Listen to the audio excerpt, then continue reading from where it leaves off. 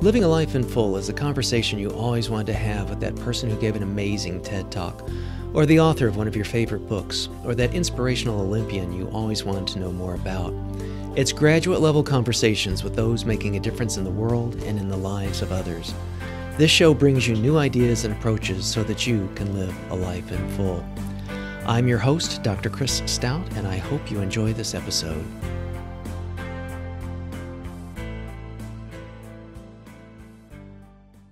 Welcome to another episode of Living a Life in Full. I'm Dr. Chris Stout, your host.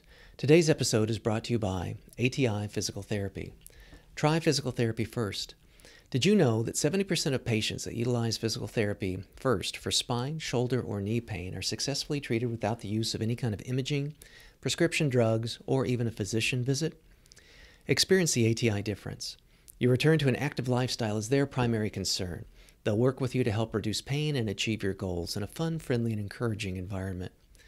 They have convenient locations close to home. They can schedule your first appointment within 24 to 48 hours. They offer early morning and late evening hours to fit your schedule. They have beautiful, vibrant, modern clinics. They have personalized communication with you and your doctor. They offer diversified, goal-oriented specialty services. Their staff have state-of-the-art clinical training, equipment, and technology available to them, and they have a Department of Research and Data Analytics that examines and help improve outcomes.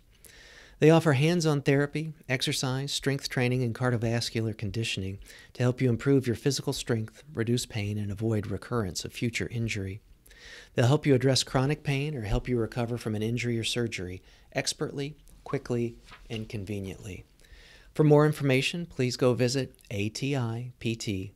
I want to welcome everybody to today's show. I'm really excited to have a Renaissance man, a world traveler, a author, an amazing guy, an amazing humanitarian.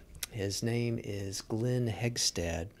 He has an amazing background in life. There's a lot of surprises in today's episode, which I think makes it very interesting to delve into Glenn's life and lifestyle. So I don't want to have any spoilers right here, no spoiler alerts for anything, but buckle up because you're going to go around the world a couple of times. You're going to hear about some amazing events, some amazing things, and some amazing experiences that Glenn's had, and he somewhat deconstructs that in terms of listeners out there that might want to try their hand at some adventure travel themselves and kind of how he's done it and how he's managed that, that are really good bits of advice. So without further ado, here is today's show with Glenn Hegstad. I hope you enjoy it. Welcome to another episode of Living a Life in Full. I'm Dr. Chris Stout, your host, and I am so excited today. We've got Glenn Hegstad. He is a Renaissance man in a variety of different kinds of ways. He's a martial arts expert, earning numerous black belts. We'll get into some of that. How he and I got together was at a motorcycle show, of all places. He is the ultimate traveler and the ultimate traveler on two wheels as well. So I was very much compelled to learn about how he did that. That's always been sort of a fantasy of mine. I've dabbled in adventure motorcycling, travel motorcycling, just a smidge in the UK. But nothing to compare to what Glenn's resume looks like for this. And then also a surprise with kind of an adventure within that adventure that I'm going to allow him to get into. I don't want any spoilers. So having said that, Glenn, welcome to the show. It's great to have you on. Hey, Chris, good morning, and thanks for having me on. Absolutely. Well, gosh, it's like I almost have to throw a dart on my notes to kind of figure out where we start and where we focus. So this will probably be kind of a stream of consciousness kind of conversation that we'll have today. But I guess maybe just starting off, you have quite the resume in martial arts. Tell us a little bit about what you've done, and then maybe take us backwards to how that all got started. Well, I started training, like almost 40 years ago. I started in the Chinese martial arts and got my black belt in a style of Chinese Kung Fu, and then went on to Shotokan Gosoku-Ryu with Tak Kubota, got my black belt in that, and then went into Judo with Gene LaBelle, and also at Tenri Judo Dojo in East Los Angeles. And then I lived in Thailand for a couple of years, so I was training in a boxing camp there, and came back and got into jujitsu. So Gosh. I've been in jujitsu for, I don't know, probably 23, 24 years. Now, who are the big folks in that? Is that the Gracies? Are they the jujitsu folks, or I may be confusing them. Do you know of? They can be credited with initially bringing it to the United States. It's Okay. actually a Japanese art. The Japanese took it to them in Brazil, and they kept it alive. It sort of faded in Japan after World War II. There was a pacification program, Hmm. in Japan. So they sort of took the fierceness out of their martial art. They kept sumo and judo, and so they reigned supreme over the world for decades with that. And they let everything else go, and they didn't pay attention to the jiu-jitsu. But the Brazilians picked it up, and they kept it mainly by a guy named Helio Gracie, and of course his sons and grandsons and all that. Yeah, it's They're been all still premier figures in quite in the the art. quite the dynasty indeed. So is this? I have a feeling like your life is like a Venn diagram of overlapping interests and things like this, because you've got the martial arts going on. I know that you traveled a great deal, on your own in your youth, which we'll circle back to. But is this also what kind of got you over to Asia, or were you in Asia and that got you into the martial arts, or is what came first, or did they both come together? Well, I was always fascinated with Asia. I had an uncle who was my grandmother's brother, who really did inspire me to do most of my traveling. And he told me about China. And of course, at that time, it was a closed, unrecognized country. There was a billion people that our government refused, and most of the world refused to recognize, and whatnot. But I was always had this interest. My uncle always told me that's the sleeping giant, and a lot of stories about it. So I was a place I always wanted to go. But when I got into martial arts, I was reading books on the history of the martial art, how it was brought, from an Indian monk supposedly through the Himalayas and into China, and then down through spread to the rest of Asia.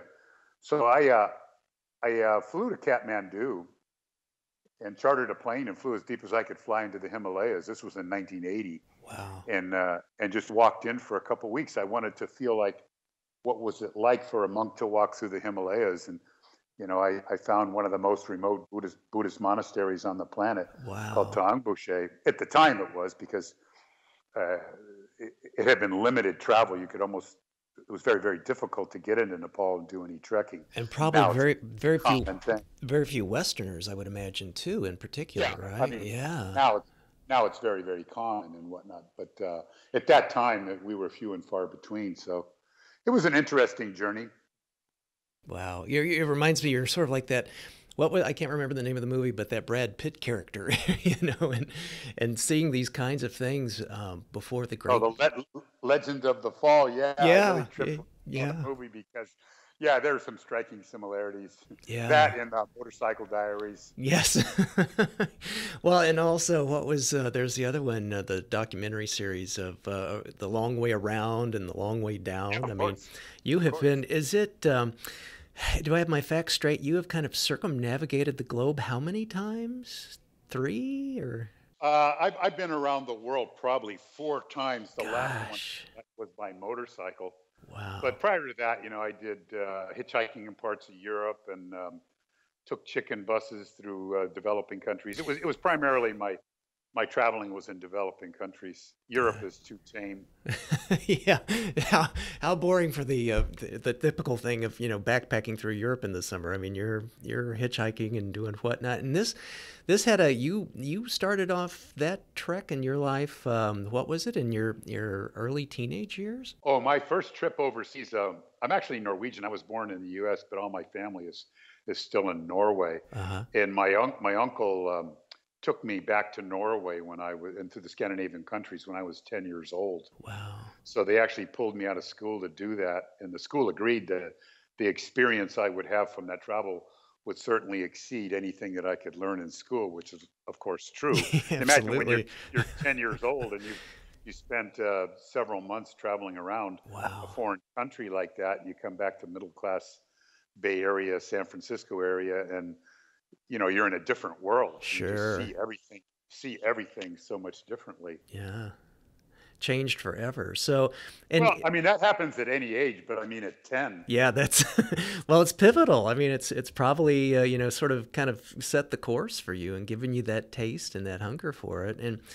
And again, checking my notes, you have quite the facility with languages as well too, right? I mean, when you go to places, you are immersive. You talk with the people, and how do you communicate? And I mean, how many have you kept track? How many countries you've been to? I've been to 57 developing countries on that last run. Gosh. But what I do is when I cross a border, I lived in Thailand, so I speak Thai. I grew up on Norwegian, and I speak fluent Spanish. But I can get by in several other languages. But as soon as you cross a border, you got to figure out how you're going to find food, how you're going to find the museum you want to find, or the mosque, or the church, or where's a hotel, or anything. So I would cross into a border.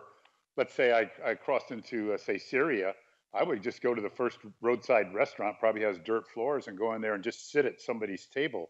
And of course, they're just flabbergasted, staring at you. Look like you're from Mars, with this space-age plastic riding suit, this, somewhat previously shiny motorcycle, and they're like, with California license plates, and they're just, they of course want to know. So Yeah. I'd sit at the table and pull out a notepad and point at the salt shaker and say, shrug my shoulders. What do you call that? They would tell me the word. In Spanish, I would point at something and say, como se dice? Like, what do you call this? And they would tell me, so I would write salt equals this, pepper equals that, meat equals this. Then I go in the kitchen and ask, first thing is, how do you say no onions in my food? And so things like that. Survival stuff. Yeah, you learned your five W's. Yeah, but I mean, once you know your 5 W's, and you can, learn different words for mosque or church or restaurant, things like that. So after 2 hours, you filled out a dictionary of relevant terminology. And so you've been communicating with natives, and you start to feel like Marco Polo. Yeah. It's the coolest experience in the world to interact with foreign cultures, especially if there's some degree of verbal communication. Mm-hmm. Well, I remember, thinking about like Long Way Around and stuff. It was like, two actors, on bikes, and they had each other. But I think you've made the point that when you travel with someone, you spend the time generally talking with that person, and maybe that limits you and keeps you in a bit of a cultural bubble, that you wouldn't have had you done it the way that you've done it, which is to go in and figure out what the salt is called and that sort of a thing.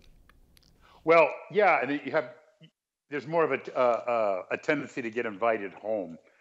You'll hear both sides of that travel discussion, and I don't say one side's better than the other. I just know my own preference is to travel alone. Other people say, oh no, always travel with a group for safety and whatnot. But if you travel alone, I don't know. You're more approachable. If two big men walk in somewhere, other men in the place, they sort of like, who are these guys? Right. But you walk in by yourself alone, and you look at the crowd that's staring at you with their mouth hanging open. If I was in Mexico, I would say, hola, muy buenos dias. But look at me like, hey, speak Spanish. I'll go sit at somebody's table and start talking to them. And, half the time you're going to get invited home to meet the family in a place to stay. But that's not going to happen with two people. It may happen with a guy and a girl. Yeah. But it's going to happen with two guys. And at the end of the day, if you want to talk, you better talk in that language, because there's nobody going to speak your language. Well, the places you have gone, exactly. I mean, it's not like there's, honestly, it's like there's probably like very little, GPS signal to where you go. The maps, are probably a little Spartan in certain kinds of areas and the things like that. Like, how do you? Well, actually, GPS is a satellite signal, so GPS is everywhere.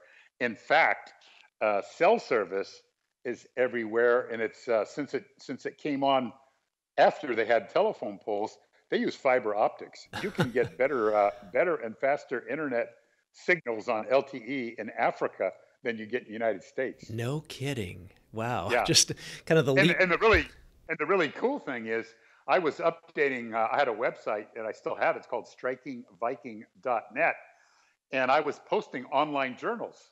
So I just made this commitment. I was gonna post journals every couple of days, because I was on laying the the road. groundwork for a book. And I would put, as I crossed the border, I would buy a new SIM card.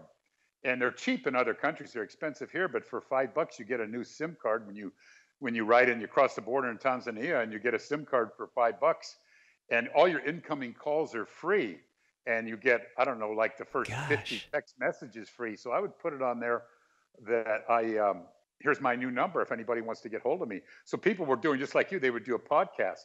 They'd call me, and I would be on the Serengeti plane, you know. And I can remember being out in the Wow. middle of nowhere, and Oh, somebody's talking to me, and I'm near these bushes, and I hear this rumbling, growling, and I don't know if it's a lion or a tiger or something's going to eat me.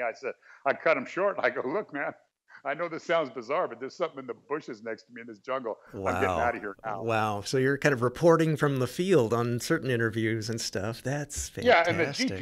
The GPS is good. It didn't always show roads because there were so many dirt roads, but it showed main highways and whatnot. So Did you keep stuff? Do you keep stuff recharged like with like these little portable solar things, or how do you keep your juice going?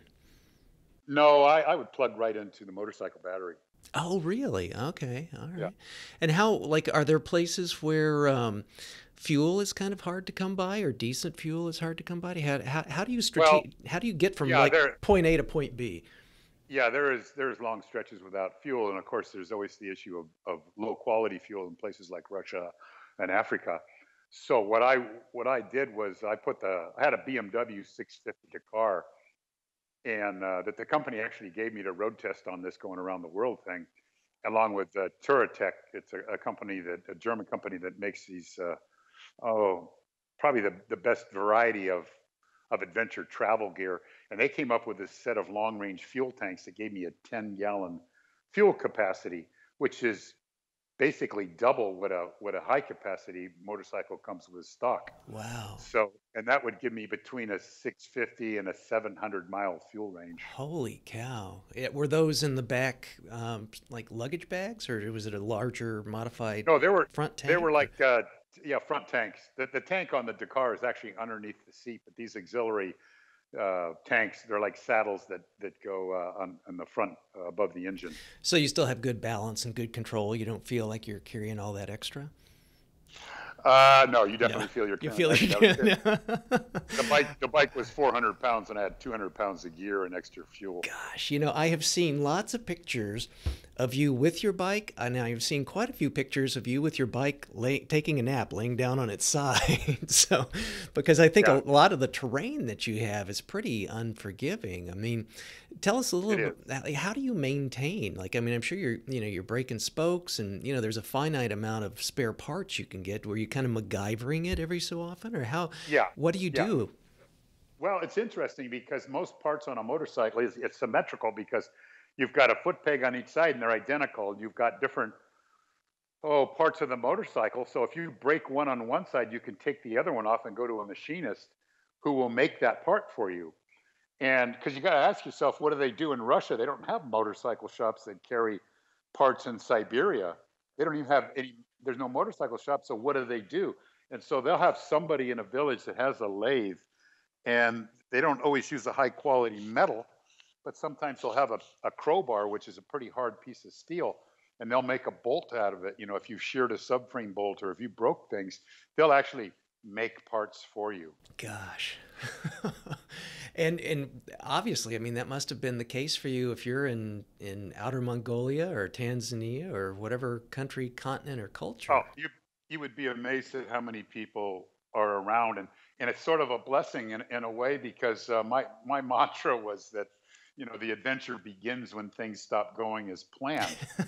And that can be because you crashed your bike and now you're recuperating in some village hut somewhere, but you've got to know a family for a week, or you're having parts made up in a Russian village and you get to know them. And so there really is no such thing as Wow. a bad experience.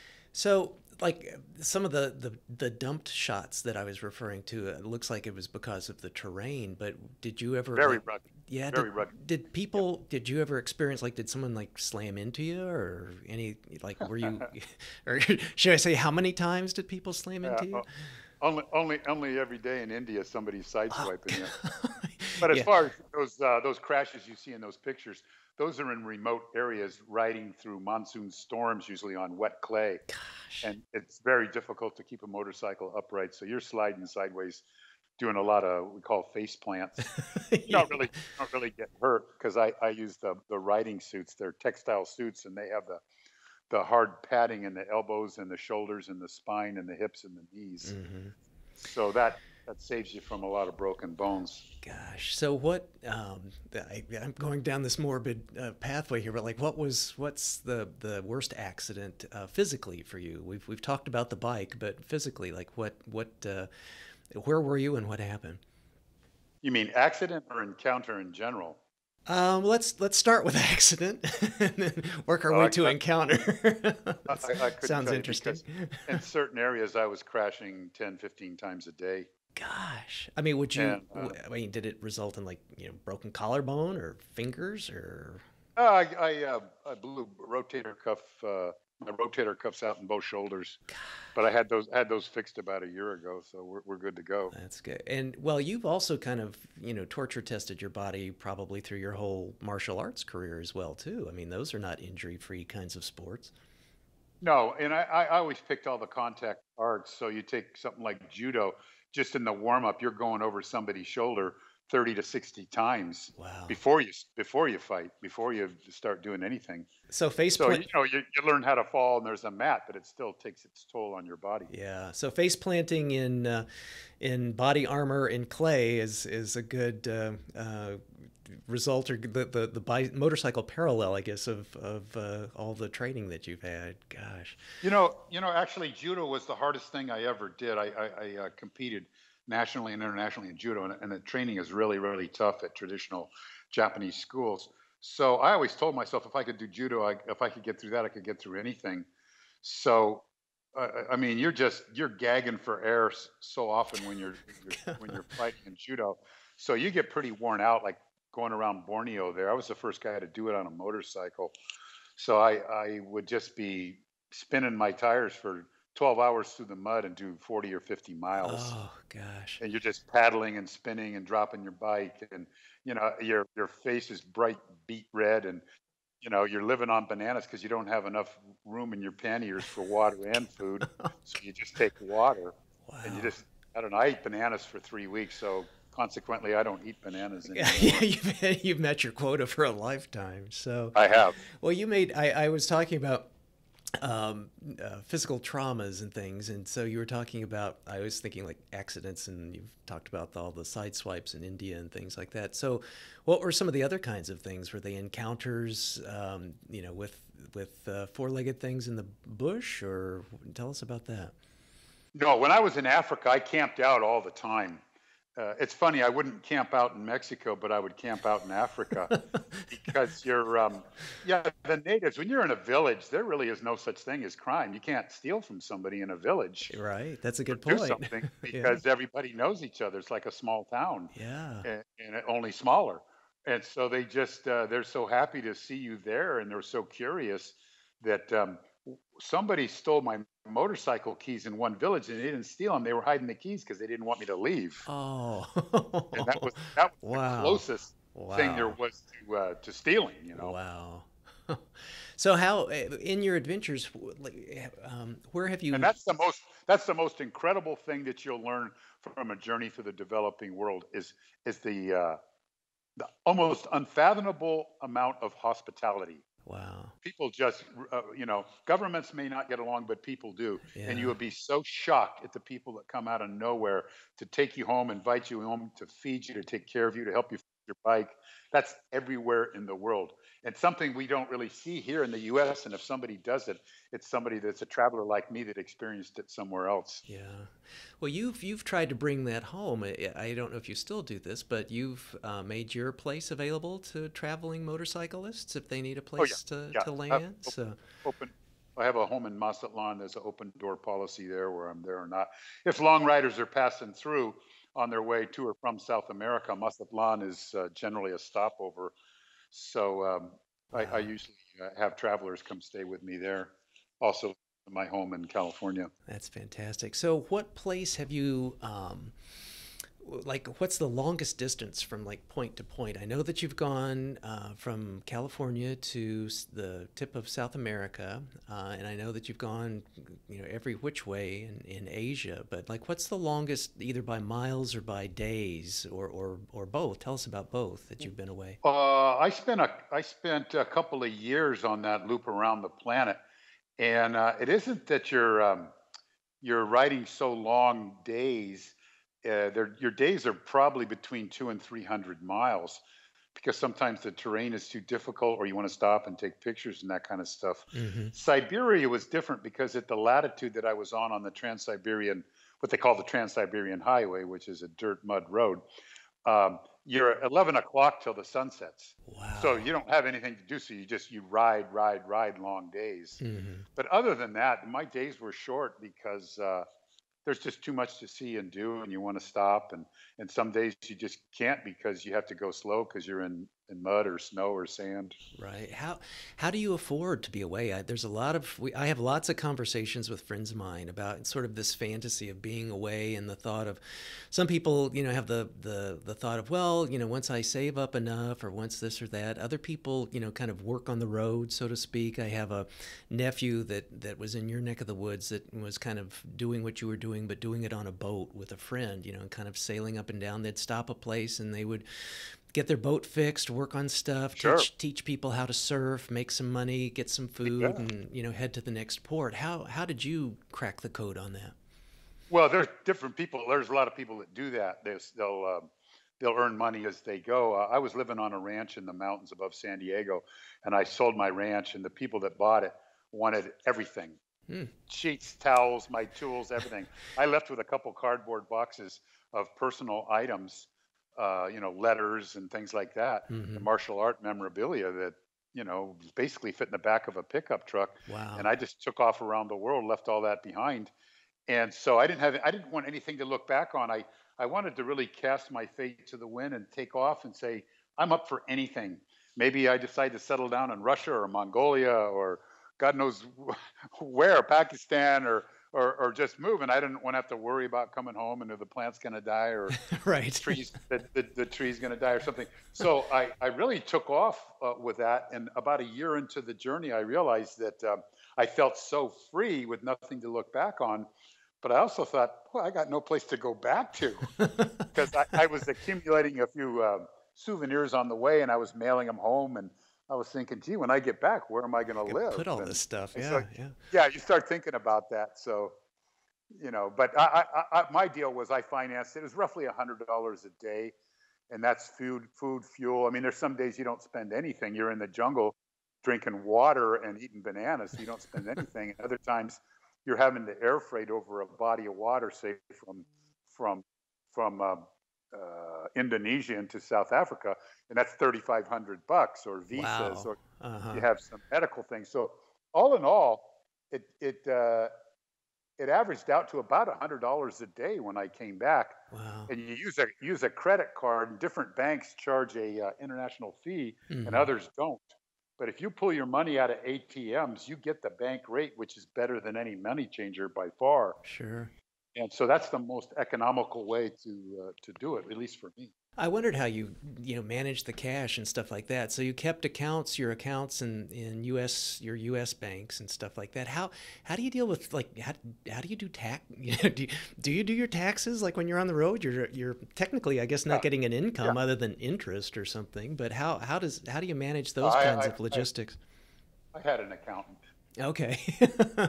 Yeah, You got. that's the least of your worries when you're out there. Yeah, well, that would be the thing I would want to not have to even think about. So that's good. So then, when you go into another area, like you go to like, well, are there ATMs in Syria? I mean, what about places that do you keep like a? Yeah, yeah, there is. In some countries there aren't, Uh-huh. like Ethiopia. There wasn't any.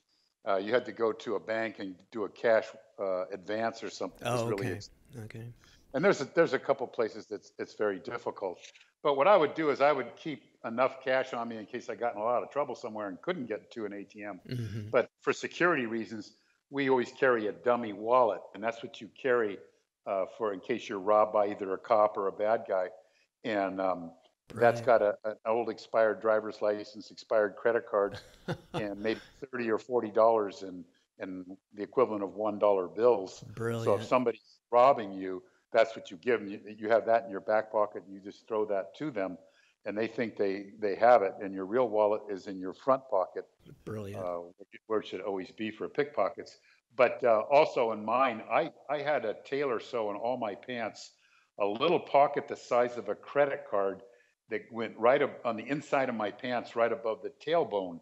So you would get, I kept two credit cards and a couple of $100 bills folded over inside there real tight, and somebody could search you and not find it. Oh, that's great. So even if they got your real wallet and stuff, you still had your emergency money because you don't want to be in the developing world somewhere with no money for gas or Right. no money for food or no money to communicate. So if they got your passport and stuff, you're really just like a native. You're on their level. Hmm. So when like your like you said your bike with California plates, that's cool. You can just kind of do that with whatever country you're from and take the bike over and keep whatever registration and plates on your home country. Yeah, you can. You travel with what's called a carnet de passage, and that's issued by the international AAA. Okay. And that's just a guarantee that you'll take it out because a lot of countries have real high tariffs. Oh, So what's to stop you from taking a motorcycle into another country just to sell it? gotcha. So it's a guarantee that you'll take it back out again. I had a vintage BMW that I had helped finish restore and then showed and stuff, and it had kind of done what I wanted to do with it, and it was time to get something else. And I had a guy come to me and he said, "Well, I want to buy it, but I need you to take the motor out of it so that we can put it in one crate and put the frame and everything else in another crate, and you can ship it to Asia."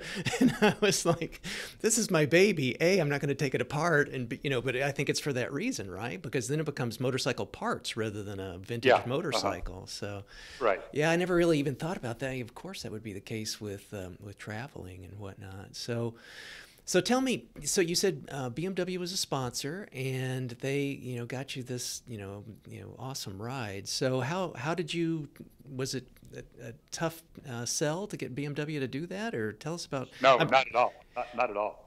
I'll back up a little bit. I had taken a ride down to South America, and I was passing through Colombia. I got taken prisoner in the Civil War. So well, that's okay. I Where? was held in the mountains for 5 weeks, and I was freed, and I was on the front page of every newspaper on the planet. What's Gosh. the Green Bay going to do? And I said I'm gonna keep going. And my best friend sent me a new motorcycle, and my students and everything helped me out, and I just ended up continuing the ride. So I was posting on a blog at that time, and that's how they knew I disappeared because I'd stopped posting So, when I was in Colombia. all right. So So we're going to take a little time out here for a second. So, what are you on your way? Is this your trip to the tip of South America?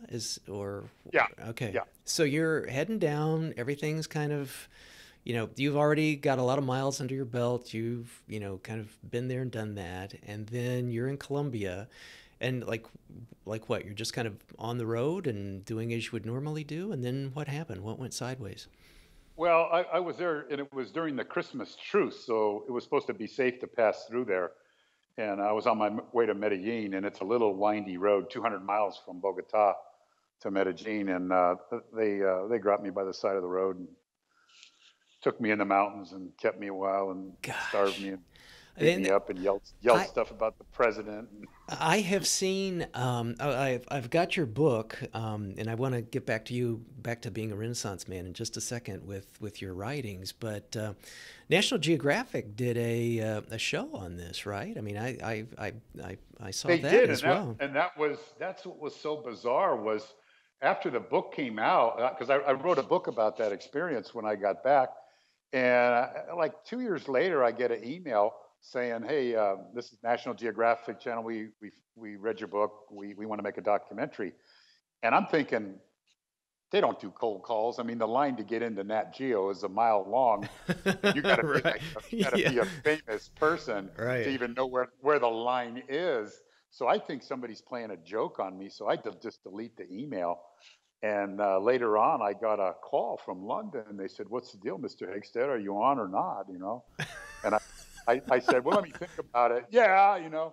So they dilly-dallied around for 8 months, and finally they called me up. They go, "Wheels up, 8 o'clock tomorrow. We got a flight for you." I was living in Mexico at the Wow. time. They flew me back to the U.S., and we did this documentary that was supposed to just show 4 times, twice that year and twice the following year. But it went viral on their series called Banged Up Abroad, or it's Locked Up Abroad in the US. It went Wow. viral, and it was ultimately translated into 34 languages. It was the most widely viewed. So it's even in Mandarin for the Chinese market. Gosh, And Glenn, wow. 2 years ago, it went to Netflix. So, Wow. Well, I mean, it's a snapshot of what can happen. It's a testament to, I think, again, probably your hard scrabble, martial arts training, thinking on your feet. I mean, it's sort of like talk about an acid test of your ability, your survival, and then I'm blown away like with I love. thank you. Thank you. And I think that was the thing, is that it started out so horrible, and there was a lot of horrible parts in the middle, and uh, it just ended so well. Yeah, well, thank goodness. Because Yeah. every springboard is a disaster to the next level up, and so all that did is propel me around the world. And Gosh. there's a lesson in everything. Sometimes it takes years to figure it out, but for me, I know this may sound corny, but the big takeaway was learning to forgive. Hmm. And I never had a negative emotion. Those guys did some really rank shit to me, Yeah. and Yeah. um, and they did it. They beat the shit out of me when I was tied up, and spit on me and that kind of stuff. And a guy with my background, would generally be thinking, how am I going to get even? And that I said to myself, if I go down that rabbit hole, I'll never come out. And I just said, that's what happens in the fog of war, when otherwise peaceful poor people have to pick up a gun to rebel against oppressive regimes and whatnot. And I got caught in the middle of it. So I just never had a negative emotion. And I Gosh. just learned that the real power is the power of forgiveness. And I've subsequently seen where victims of violent crimes go to the prison where the guy that perpetrated the crime was, and sat down and said, I want you to know I forgive you. Wow. And it becomes a life-changing experience for both parties. The guy that did a horrible, violent murder or sexual crime or whatever breaks down and cries, and the other person lifts the burden off. Hmm. Because if you just sit there and hate and plan revenge and all that, you're the one suffering. Yeah. So Gosh. I was very grateful for that experience. And so in all honesty, I have a debt of gratitude to the National Liberation Army. So, so to put it in a gallows humor kind of way, I guess that if people want to get a sponsorship for a ride and a bike and stuff like that, just get themselves kidnapped and survive it somehow, right? Well, I don't know about that. I think there's easier ways. Yeah. But gosh, I mean, again, it's I think your spirit about this, I never know kind of what's come first with you. Is it, the travels that you've had and being able to see the humanity in any circumstance, in any situation. But man, I can't imagine. I mean, the capacity that you have for forgiveness after having gone through, because I've read the book, I've seen the documentary, I know, the gory details and the clever approach that you had to, kind of get out of there. But I mean, it was psychological, it was physical, and it was kind of unrelenting. And I mean, I tip my hat to you, man. I mean, that's of all the things that you've done, I don't know that I would call that an adventure, but I mean, you have, Thank you. yeah, you have been through everything. So just amazing. So to take that, if people are interested in, so evidently it's on Netflix to be able to see the documentary, but then also your book, Two Wheels Through Terror, that's available on Amazon and elsewhere, and that kind of chronicles it. That does. That does. I've actually got 2 books, and they're available on Amazon. And the really funny thing is, it's my first book has been selling for 13 years. Wow. It just keeps it's selling over and over and over. It it's came out in 2004, and gosh. then it was re-released in international paperback about 3 or 4 years ago. And I get an email every once in a while from the publisher that hey, we did another run on both my books. And Gosh, just as congratulations. an interesting note, we donate 100% of the royalties to international aid organizations. And the primary one is a program called Room to Read, building schools. We target Cambodia and Nepal, but it goes around the world. So there's a lot of good energy behind it. I never took a dime Gosh. for that. You are a rare breed, my friend. Well, and I have to say, here's maybe a Venn diagram. I mean, you and I hooked up at a motorcycle event, and my interests in touring and things like that and travel. But I did some books a while back called The New Humanitarians, and that gave me an opportunity to meet John as well. And we did a chapter in that book called On Room to Read. Each chapter was on a different NGO, and Isn't he a wonderful person? gosh, I mean, yeah, just freaking amazing. I mean, you and he are kind of cut from the same cloth. I mean, you still you deal with challenges and approaches a bit differently. You have your lifestyles have been different, but other than that, I mean, you guys are really kind of cut from the same cloth about wanting to give back, seeing need, feeling empathy, being with people that you love, that are amazing human beings, and saying, hey. I want to do something about this. So, man. You got that right. A give back. What it is you're paying back for the lessons that those people taught. Mm-hmm. So when I give back, I have just hundreds and hundreds of people that offered me hospitality and did wonderful things and were there at moments that I needed them most. I will never see them again. I can't even remember their names. I have pictures of only a few of them, and they did so much for me, and there's no way to repay them. So the only way you can do your payback is just to give back in general to keep the circle going. That's great. So that's what turned me on about John Woods when I read his book. I had the same experience when I was in Nepal. It's a life-changing experience when you deal with your Sherpa guides. They just change. It's so shocking. Yeah. When people are saying goodbye to their Sherpa guides, they're crying. Yeah, they're crying. You become, surrogate families. I mean, you have a kinship that's hard to describe. So I know exactly what you mean. So, I mean, people can feel, I highly encourage people to seek out your books and that they can, when they buy them, they will have the benefit of being able to read your story and learn about it in a fine-grained detail and great photography, but then also have that warm, fuzzy feeling that, that they're helping support places like Room to Read and John's work. I think that's great. So I also want to get a plug in for your other book, One More Day Everywhere. Tell us a little bit about that. Well, it's funny because when you come back from a journey like that, people are just full of questions. Wow, what did you learn? What was this? What was that? And somebody asked me one time, did you have any regrets? And I'm talking to a crowd of people, and I said, yeah, that I didn't spend one more day everywhere. And a friend of mine was standing there, and he said, there's the title to your book. Bingo. Because my publisher said that was the hardest title they had to come by. And any book, when you sign a contract, they get rights to title. You don't, they can just put whatever they want. Sure. You can just suggest. But so the whole thing is you spend a week on a tribal level in a village, and maybe you don't speak the language of it. You've been drawing diagrams in the sand and pantomiming and taking pictures of them and showing them on what they look like on a laptop screen. You bond in a week's time. You got some deep roots, and you got that moment when you're loading up your saddlebags and you're looking at them and they're looking at you, and you realize you're never going to see each other again. So there's like misty-eyed people on both sides. And I always thought to myself, if I look back, I said, God, if I could have stayed one more day everywhere. Yeah. That was my only regret in my whole life, if I could stay one more day everywhere. I love it. I love it. I mean, and that's why they stole your keys, I mean, that's the speaking to that level and depth of connectivity with you. And if you ever want to restore your faith in humanity, take a solo trip through the developing world, and you will be so overwhelmed. You will be in a state of shock every day over the everyday people that just come up to you out of nowhere to help you, to do things for you. And here in the US, it's kind of like, well, what are you going to do for me? Or why'd you do that? Or we just so disconnected from one another in the West. And the big lessons to learn in humanity are in the developing world. I think you are spot on. And I also have to say, I mean, I know this is a podcast, so people can't see you, but we've met. I know you, and you are a fairly alien kind of looking guy in Africa.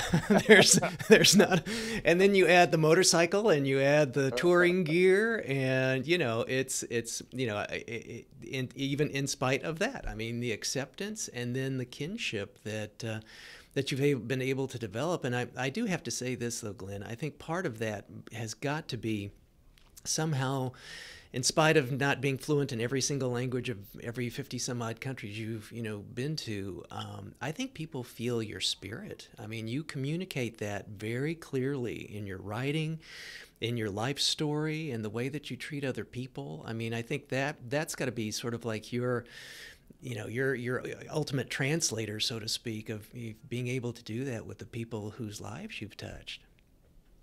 Well, they taught me everything. I would be in a village and they would say, "Why did you come to our village in Africa?" I said, "I came to learn." Gosh. And they said, "Well, what could we teach you?" And I said, "Things that my culture's forgotten." I actually got slammed by some people saying, I'm an American apologist, and how could I find anything good in these filthy developing countries? No. And yeah, I mean, when you're out in the public eye, believe me, people come all directions, especially if they can be anonymous on the internet. Xenophobic. Really horrible things to say. And to those people, I would say, get out and meet your neighbor. It'll change your mind. Yeah. Well, here. So where do you call home these days, man? I'm based out of Palm Desert. I just teach privately in my home. I have a gym in my house, and I'm building a ranch up in the mountains above San Diego, another ranch. Nice. And I've got a place in Mexico I'm just about to sell, so I'm going to pull out of Mexico. So where to next? What's the next adventure? I don't know, but I got to say that one of the best experiences in humanity, if you ever get the opportunity, is to move to a foreign country. And when people ask me for the best travel advice, I say next to always carry toilet paper is to learn a foreign language, because it will open up so many doors. It's the pathway to understanding someone else, and it's the ultimate way to show respect. Because what's the first thing we say when foreigners come here? "You're here, speak English." Right. We say that when we go over too. So I'm here, speak English. Yeah, unfortunately. I'm the Sadly. one who my language. Exactly. Sadly so. It was such a trip living in Mexico. Mexicans are such wonderful people, and that's like such one of the best kept adventure travel secrets for Americans, who seem, for the most part, terrified to go to Mexico. But as a guy that's traveled extensively in every state over the last 15 years, I could tell you they're just so nice. They're so friendly. They're just, if you break down by the side of the road, 4 cars will pull over. Some Mexican farmers will come up and push you out of the way and start working on your bike. Wow. Changing a tire or something. So in spite of being kidnapped and held captive in Colombia for weeks on end with no necessarily good, hopeful outcome to keep hope going, in spite of all that, you still hop back on your bike, you still go out to parts unknown, and do you have any little nagging fear of like, here we go again? Or No. In fact, I was interviewed. I was on the front page of every newspaper on planet Earth, and it was like, "What's the gringo going to do?" And I said, "I'm going to keep going."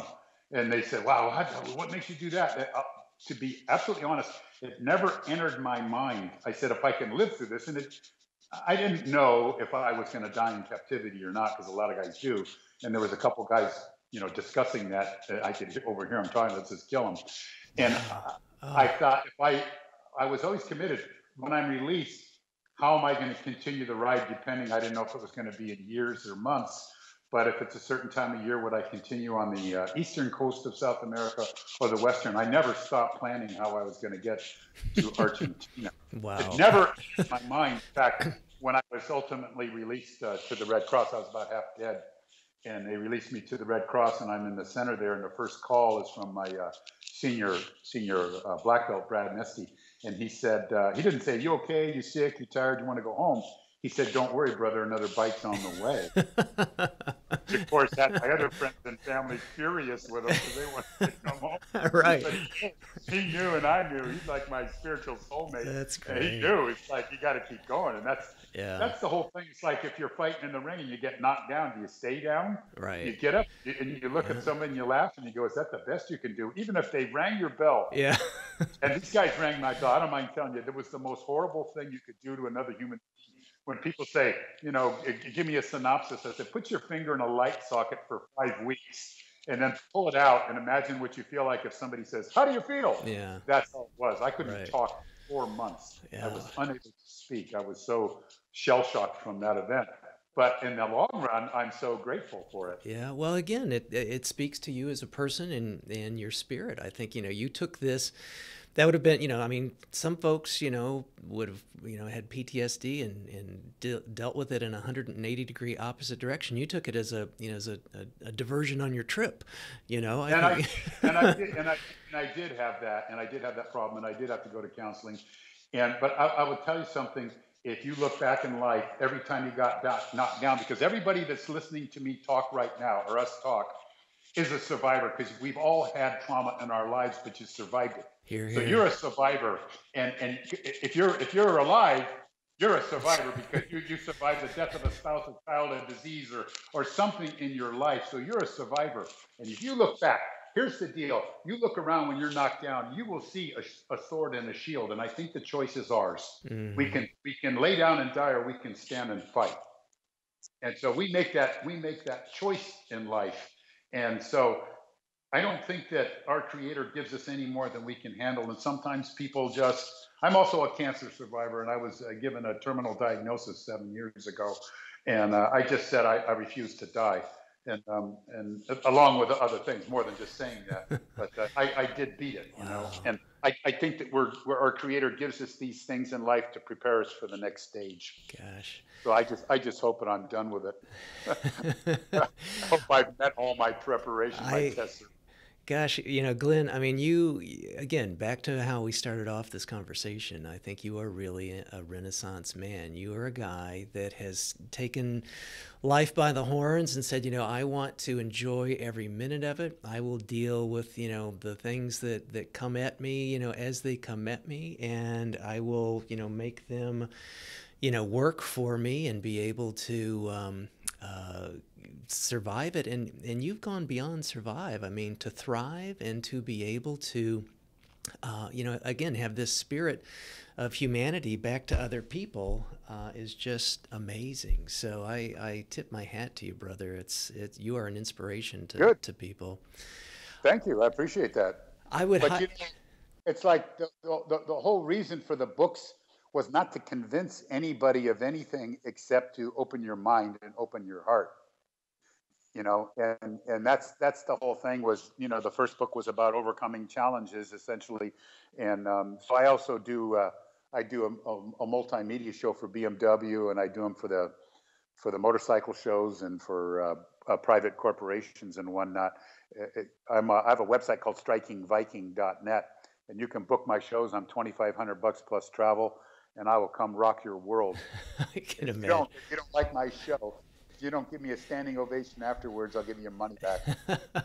And hey, I can bear witness to that, because that was pretty much the experience of some hardcore bikers at the show in Chicago this last February too. So your story, your slides and everything is just, I think, a real inspiration, no matter what, who the audience is, kind of a thing. So I would highly encourage our listeners. We'll put all the websites and the books and videos and whatnots in our show notes, and I highly encourage people to check Glenn out. I mean, he's an amazing guy. We've just kind of scratched the surface of this. Hopefully, we might be able to have you back for a part 2 or an encore and get in maybe deeper dive of some of these other things. But Glenn, I just again have to speak to your spirit and you as being an inspiration to so many people in the developing country whose lives you've touched, but then also the fortunate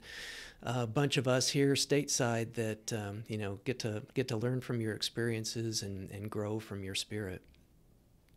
Well, thanks, Chris, and thank you for having this series of podcasts that you share great experiences with people around the world. And if you can just change somebody's outlook on life every now and then in a positive direction, never mind the masses. If the more people, the better. But if you could just do it to one, if you can just turn one life around or expose one person to a different side of life, it's worth it. It really is. Beautiful. Because it's all a chain reaction. That's true. Hear, hear. I totally agree with that. Well, thanks, Glenn. Once again, thank you. And for everyone listening, please do check out everything in the show notes. And Glenn, besides your website, can people be in touch with you? They reach out to you through your website, or what's the best way to? The best way to reach me. I'm on Facebook also. Excellent. But the best way to reach me is through my website, strikingviking.net. Love it. That's the boxing Norwegian, strikingviking.net, not .com, .net. And there's a lot of information on there. In fact, there's a link to the Nat Geo show if you just want to see it. Awesome. Great. And I highly encourage people to check that out. And Glenn, again, thank you for being who you are. Thanks for being a guest on the show. And we will keep in touch, man. Hasta la vista, que le vaya bien. Okay, take care, buddy. Bye-bye. All right. Living a Life in Full is a production of Stout Media, a subsidiary of Gordian Knot, LLC. Assistant producer, Gracie Wong. Music, Dan O'Brien. Post-production, Sam Rude. Graphics, Larry Newberry. Executive producer and host, Dr. Chris Stout. To learn more, stop by our website, alifeinfull.org, for show notes. And please recommend us to your friends and leave us a review on iTunes. Thanks.